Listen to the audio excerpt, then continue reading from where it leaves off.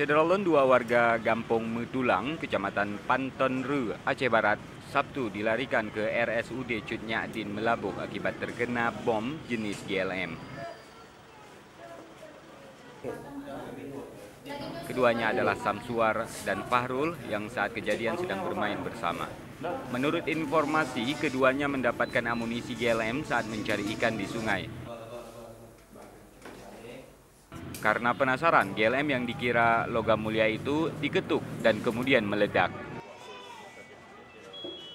Sudah kita telusuri, itu jenisnya peluru GLM bisa komplit dulu.